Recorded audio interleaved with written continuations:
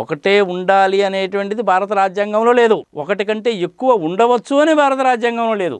రాష్ట్ర ప్రజలు కానీ లేదంటే కేబినెట్ కానీ ముఖ్యమంత్రి గారు కూర్చొని డిసైడ్ చేసి ఈ ప్రాంతం అనేటువంటిది మేము రాజధాని కింద పెట్టుకుంటున్నామని సెంట్రల్ గవర్నమెంట్ వాళ్ళకి అంటే మినిస్ట్రీ ఆఫ్ హోమ్కి చెప్తారు. వాళ్ళు అఫీషియల్ గజెట్లో పబ్లిష్ చేస్తారు. అప్పుడే అది రాజధాని కింద లెక్క కడుతుంది. మనకు విచిత్రం ఏంటి తెలిసిన గల్లా జయదేవ్ గారు పార్లమెంట్లో అడిగిన దాకా అమరావతి రాజధాని అని చెప్పి నోటిఫై చేయలే. మొన్న మధ్యన నోటిఫై చేసింది. అది మీకు నాకు తెలుసు, ఆ సామాన్య ప్రజలు తెలియదు కదా. చంద్రబాబు నాయుడు గారు ఎంతసేపటికి అసెంబ్లీ కట్టి టెంపరీ అంటాడు, రోడ్డు వేసి టెంపరీ అంటాడు, బిల్డింగ్లు కట్టి టెంపరీ ఎందుకు అంటున్నారు రా బాబు అంటే పర్మనెంట్ బిల్డింగ్స్ అనేది మంచి ఏమైనా కట్టడానికి కోసం ఫర్దర్ టైం బీయింగ్ పరిపాలన కోసం టెంపరీ అంటున్నాడు అని అనుకున్నాం. కానీ ఆయన ఏంటంటే కర్ర వెరకూడదు పాము తాగకూడదు అన్నట్టుగా చేశాడు అనమాట. అది ఈ టెంపరీ అనేసి అంటే నేను అక్కడ నోటిఫై చేయలేదు కాబట్టి టెంపరీ అన్నానని చెప్పచ్చు. పోనీ నోటిఫై కనుక చేస్తుంటే టెంపరీ అనడానికి వీల్లేదు. నోటిఫై చేసి కనుక ఉన్నట్టయితే ఇంకో రకంగా ఉండేది.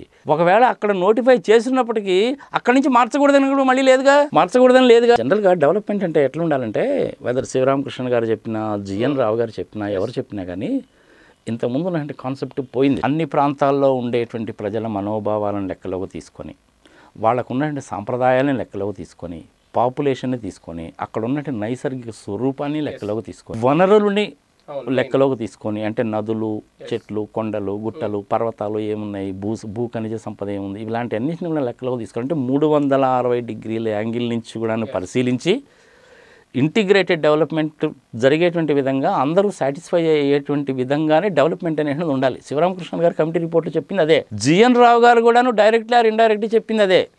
శివరామకృష్ణ గారు ఇచ్చిన రిపోర్టుని తీసి చెత్తపుట్లో వేసారు.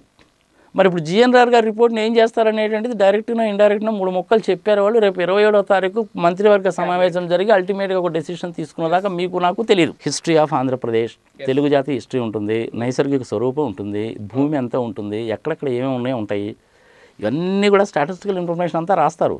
ఫర్ ఎగ్జాంపుల్ ఇప్పుడు ఆంధ్రప్రదేశ్ అంటే 13 జిల్లాలు, అప్రాక్సిమేట్లీ 5,40,00,000 మంది పాపులేషను. ఇందులో 3,90,00,000 మంది 3,60,00,000 మంది ఓటర్స్ ఉన్నారు. ఇన్ని స్కూల్స్ ఉన్నాయి, ఇన్ని కాలేజెస్ ఉన్నాయి, ఇదిగో ఇన్ని యూనివర్సిటీస్ ఉన్నాయి, ఇన్ని ఎడ్యుకేషనల్ ఇన్స్టిట్యూషన్స్ ఉన్నాయి. 1,60,000 square kilometres భూభాగము, that is equal to approximately 3,95,00,000 ఎకరాల భూమి. ఈ భూమిలో కెనాల్ ద్వారా ఇరిగేట్ అయ్యేటువంటిది ఇంత, ఈ పంటలు పండుతాయి, ట్యాంక్స్ ద్వారా ఇరిగేట్ అయ్యేటువంటిది ఇంత, కేవలం వర్షపాతం మీద ఆధారపడేటువంటిది ఇంత, ఇవన్నీ కూడా స్టాటిస్టికల్ ఇన్ఫర్మేషన్ ఇదంతా కూడా ఇస్తారు. అందులో ఆ ప్రాంతంలో ఉండే సాంప్రదాయాలు కూడా ఇస్తారు. ఇప్పుడు సపోజ్ మన తెలంగాణ ప్రాంతం ఉందనుకోండి, బతుకమ్మ ఫెస్టివల్ చాలా ఫేమస్ కదా. ఇప్పుడు అలాగే వాడు ఆ రిపోర్ట్లో ఏం చేస్తారంటే ఆంధ్రప్రదేశ్కి మేజర్ ఫెస్టివల్స్ ఏవి అనేసి అంటే 3-4 ఫెస్టివల్స్ రాస్తారు. అందులో సంక్రాంతి అనేది బాగా రాస్తారు.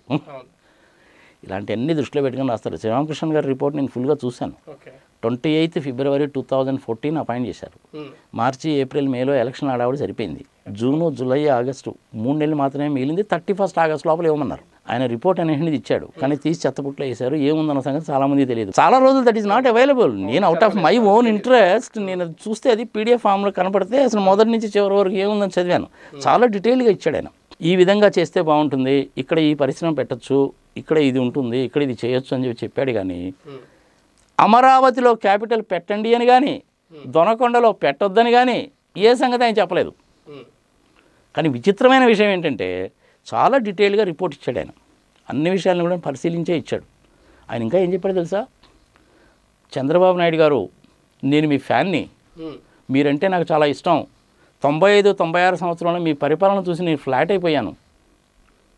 అమరావతిలో మీరు రాజధాని పెడుతున్నారు, ఇది మీకు మంచిది కాదు, తెలుగు ప్రజలకు కూడా మంచిది కాదు. దీని మూలకంగా ప్రాంతీయ విభేదాలు రావడానికి అవకాశం ఉంటుంది. మీరు మళ్ళీ ఒకసారి ఆలోచించుకోండి అని చెప్పాడు. ఎప్పుడు? చనిపోవడానికి 3 రోజుల ముందు హిందీ వాళ్ళకి ఇచ్చిన ఇంటర్వ్యూ. ఆ యాక్టివిటీ అంతా చేస్తున్నప్పుడు ఆయనకి ఈ suffering with cancer, but still చేశాడు. అపాయింట్ చేసింది చిదంబరం. ఇంకొక 5 మెంబర్స్ ఉన్నారు, సామాన్యమైన మనుషులు కాదు. అందులో ఉన్నటువంటి రవి ఇప్పుడు ఈ కమిటీలో కూడా ఉన్నాడు. నువ్వు అడగొచ్చు జిఎన్ రావు గారిని ఎందుకు పెట్టారని. ఆయన ఏంటంటే గుంటూరు జిల్లాకు 4-5 సంవత్సరాలు కలెక్టర్గా ఉన్నాడు. ఆ ప్రాంతాన్ని గురించి ఆయనకు బాగా తెలుసు, అందుకని ఆయన కమిషన్ చేశారు. మీరెక్కడున్నా ఏం చేస్తున్నా ప్రపంచంలో ఏం జరుగుతుందనేది ఇప్పుడు మీ గుప్పెట్లోకి తెచ్చేసింది ఆన్లైన్ యాప్. పొలిటికల్, మూవీస్, రాశి ఫలాలు, ఆరోగ్య సలహాలు, సీరియల్స్ విశేషాలు, ఇలా ఒకటేమిటి బోలెడన్ని విశేషాలను మినిట్ టు మినిట్ మీకు అందిస్తుంది ఆన్లైన్ యాప్. సో లేట్ ఎందుకు, డిస్క్రిప్షన్ లో ఉన్న లింక్ ద్వారా ఆన్లైన్ యాప్ డౌన్లోడ్ చేసుకోండి. Online, it's for everyone.